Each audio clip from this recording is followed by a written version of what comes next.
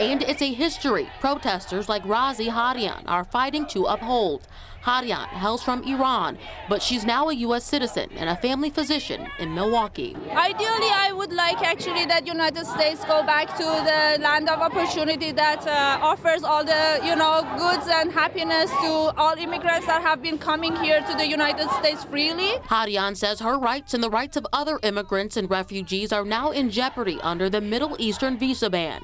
She wants the president and his administration to know the kind of harm this might cause families and their loved ones.